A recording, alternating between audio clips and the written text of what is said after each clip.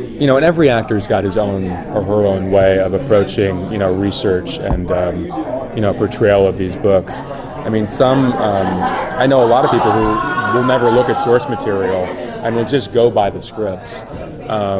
And, you know, that's a liberating thing for some people. I just, you know, for me personally, having these books there and having the authors in the writer's room and having them on set every day was such an invaluable resource because you have everything you need to know every step of the way right there.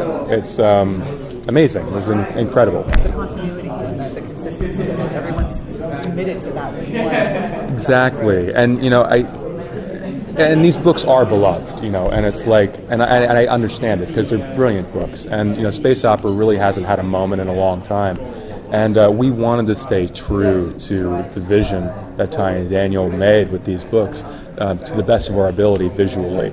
And they're about the characters. They are. Everyone else that's been through here has been telling us, yeah, the technology is there. Sure. Much like, you know, we have cell phones today, but we don't talk about them like, wow, this cell phone is amazing. We're like, it just is. Right. You know, and that's how it is in the future with NFC drive, with, you know, getting juiced in the crash house. That's what you do. Yeah. You know, it's hard. So it's the characters that work in that universe that really make this such a great story. Absolutely. And, you know, I think there's another element of it as well, is that there are so many different tones in this show. Like, you've essentially split it into three worlds. You've got Earth, Mars, and the Belt, as I'm sure you guys have heard already.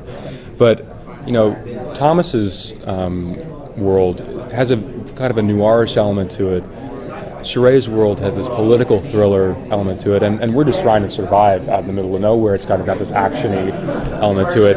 And the books themselves managed to hold all of those elements and also kind of philosophical elements as well, like, you know, a la 2001. It pulled a lot from different places and managed to hold them with so much grace and keep the storytelling harmonious. It was really exciting for us to try and make sure that actually translated onto the screen, because it presents so many opportunities to do interesting things.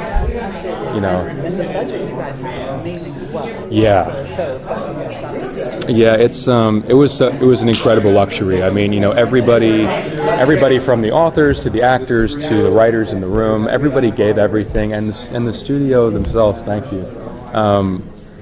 You know, they really supported us and they committed to us, and they had our back with something that was incredibly ambitious, and it was great across the board. I mean, we had such a fun time shooting this thing. Can you talk a little bit about what it means for you to be here at Comic-Con? Yeah, it's amazing. I've never been here before, so it's amazing to be here for the first time with this show and with this material and with these people.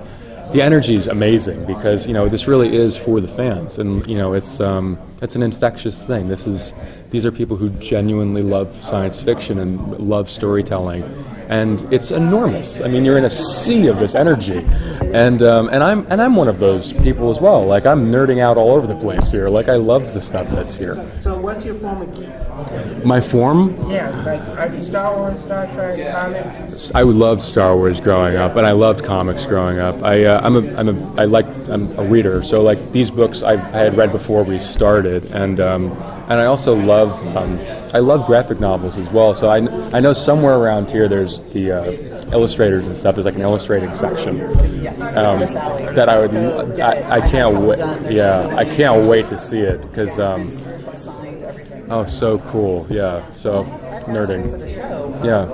How impressive is like when you're on the Rocinante, are you like, this is my baby? I mean, you're the captain of the Rocinante, you're the ship, and you must feel like, as an actor, just like, yeah, I kind of got like the whole, you know, like James T. Cook thing going on. This is my ship. You know?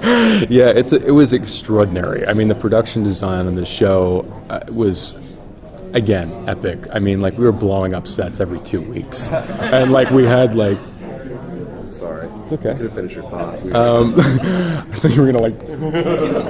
Is he gonna jump on me? You know, we had 3 enormous sound studios. Like some of the, I think, and you know, I think you can quote me on this, the largest sound studio in North America, just filled with these sets that we were constantly destroying. I mean, like, and they were all so gorgeous, and you see everyone's giving everything they have, and it almost tears your heart out to see them like tear it down. I was like, can't we just like put it in a museum or something, or like, can't we?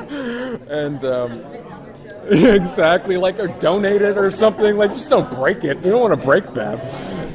But you know, for us, like, you're in these sets. I mean, some of them were 3 stories high, and you're like, you don't have to really imagine being in these ships because they're made. I mean, like, you're literally walking around them, and they're almost semi-functional. I mean, without the whole, you know, being in space part. Yeah, well, without the whole flying part.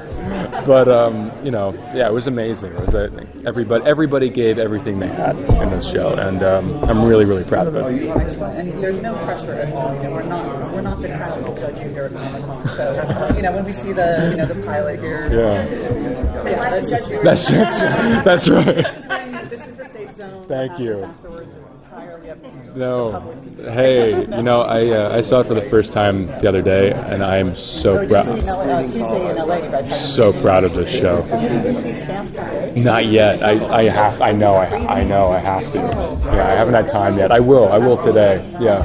All right, guys. Yeah, thank you.